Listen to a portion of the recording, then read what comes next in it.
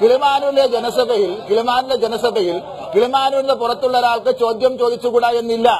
ചോദ്യം ചോദിക്കാം.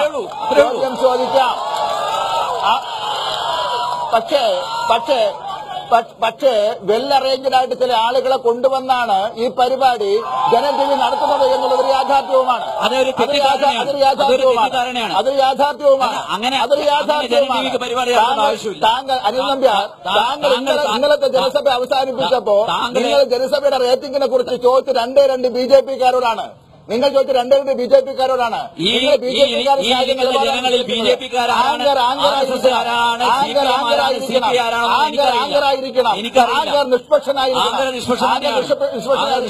അല്ലാതെ നിലപാട് സ്വീകരിക്കുന്നത് ശരിയല്ല. ഇനി ചോദ്യത്തിന് ഞാൻ ഉത്തരം പറയാം.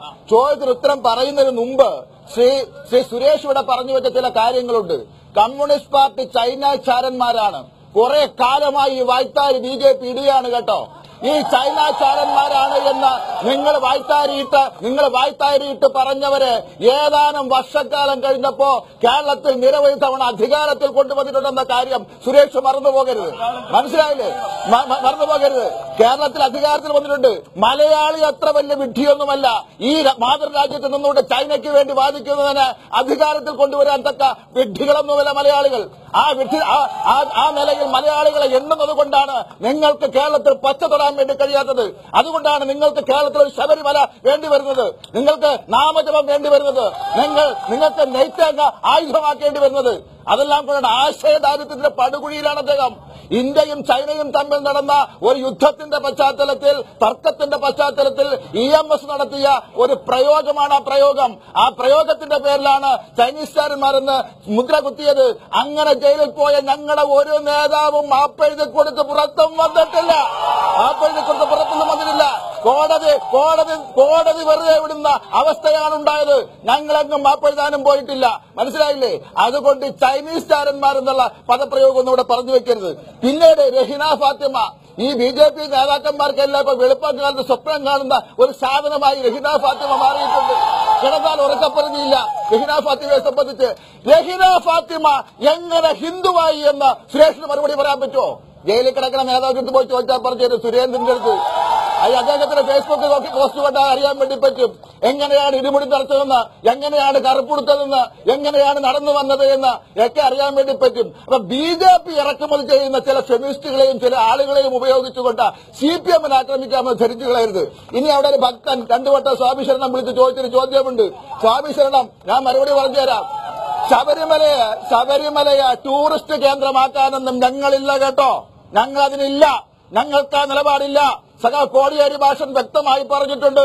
ശബരിമലയിൽ ആരെയും കയറ്റുവാനും ആരെയും ഇറക്കുവാനും ഞങ്ങളില്ല.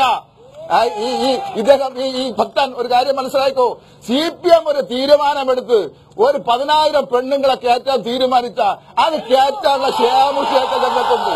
മനസ്സിലായില്ലേ? അതിനുള്ള ക്ഷേമുഷിയൊക്കെ ഞങ്ങൾക്കുണ്ട്. അതുകൊണ്ട് ഞങ്ങൾ ആ തീരുമാനത്തിലില്ല. ഞങ്ങൾ വിശ്വാസികളുടെ പക്ഷത്താണ്. ഞങ്ങൾ വിപ്ലവത്തിലൂടെ അധികാരം പിടിച്ചെടുത്ത രാജ്യങ്ങളുണ്ട്, ഇപ്പോഴും ഭരണകൂടങ്ങളുണ്ട്. എവിടെയെങ്കിലും ഒരു ആരാധനാലയത്തെ കമ്മ്യൂണിസ്റ്റുകാരൻ തകർത്തു എന്ന് നിങ്ങൾക്ക് പറയാൻ വേണ്ടി പറ്റുമോ? പുതിയ ആരാധനാലയങ്ങൾ ഉണ്ടാക്കുകയും അവയെ സംരക്ഷിക്കുകയും അവയെ ലോകോത്തര മാതൃകയായി ഉയർത്തിക്കാട്ടുകയും ചെയ്തവരാണ് കമ്മ്യൂണിസ്റ്റുകാരൻ. ഓരോ വിശ്വാസിയെയും ഞങ്ങളെ ഉള്ളിൽ ചോദിച്ചിട്ടില്ല. അതുകൊണ്ട് ശബരിമലയെ ടൂറിസ്റ്റ് കേന്ദ്രമൊന്നുമാക്കാൻ ഞങ്ങളില്ല കേട്ടോ.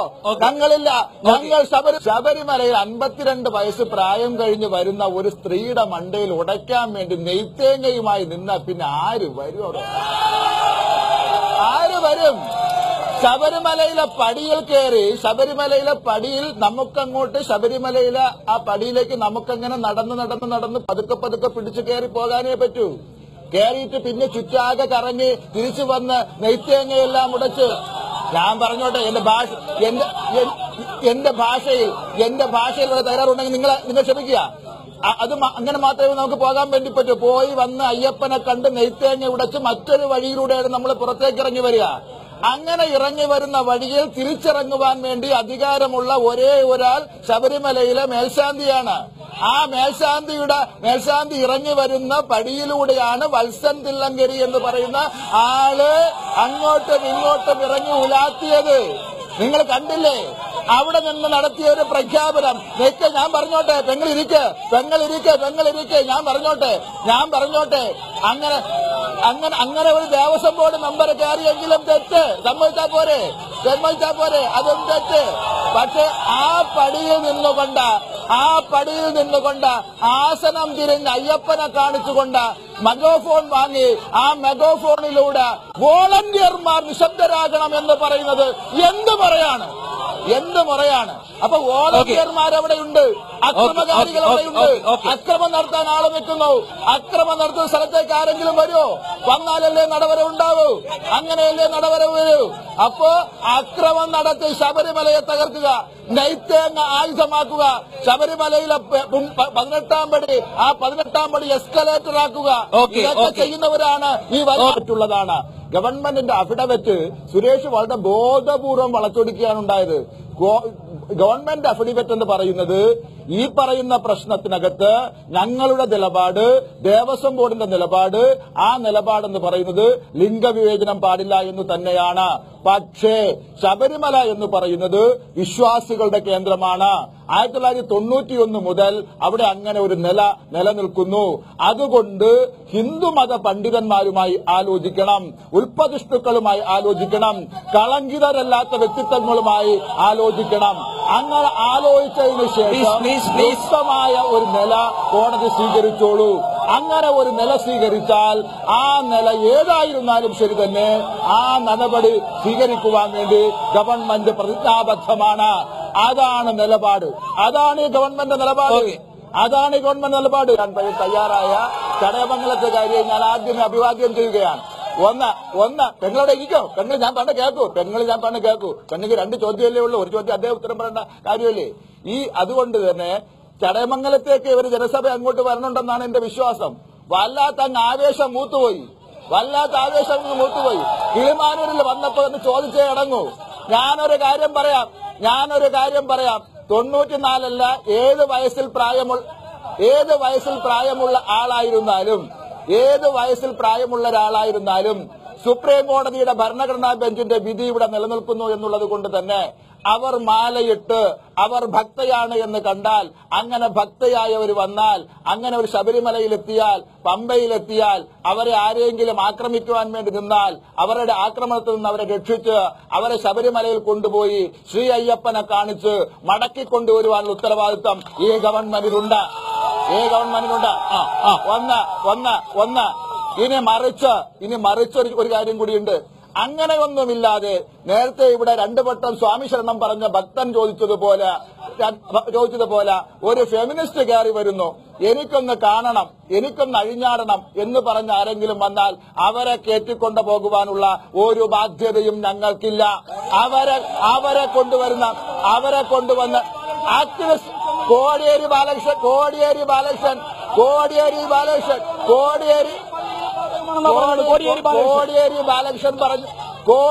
ബാലകൃഷ്ണൻ പറഞ്ഞ ആക്ടിവിസ്റ്റ് രഹീന ഫാത്തിമയല്ല. ശബരിമലയെക്കുറിച്ച് പഠിക്കുവാൻ ശബരിമലയെക്കുറിച്ച് അന്വേഷിക്കുവാൻ അന്വേഷണ കുതകിയായും ബ്രാഹ്മണ്യത്തിന്റെ നുകക്കീഴിൽ അമർന്നു നിന്നതാണ് കേരളം. ബ്രാഹ്മണ്യം തീരുമാനിക്കുന്നത് പോലെ ഭരിക്കപ്പെടുകയും നയിക്കപ്പെടുകയും ചെയ്തതാണ് കേരളം.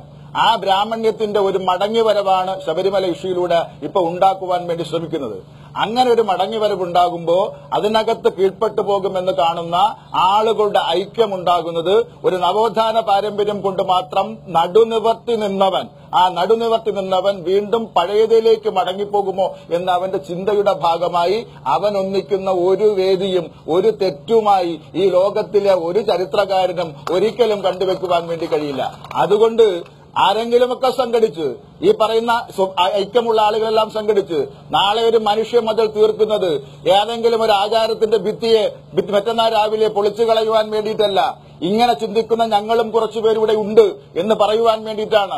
ഈ പറഞ്ഞു വെക്കുന്ന മാധ്യമങ്ങളും മറ്റു ലോകവും എല്ലാം ചേർന്ന് സൃഷ്ടിക്കുന്ന ഒരു തലത്തിനും അപ്പുറത്ത് ചിന്തിക്കുന്ന ആളുകൾ ഇവിടെ ഉണ്ട് എന്ന ചിന്ത ഇവിടെ പടർത്തുവാൻ വേണ്ടിയിട്ടാണ്.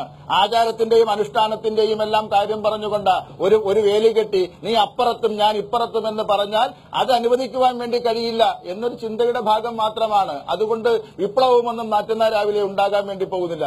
ജനുവരി 2 കഴിയുമ്പോൾ വേറൊരു നവകേരളം ജനിക്കും എന്നൊന്നും ഞങ്ങൾ പ്രതീക്ഷിക്കുന്നില്ല.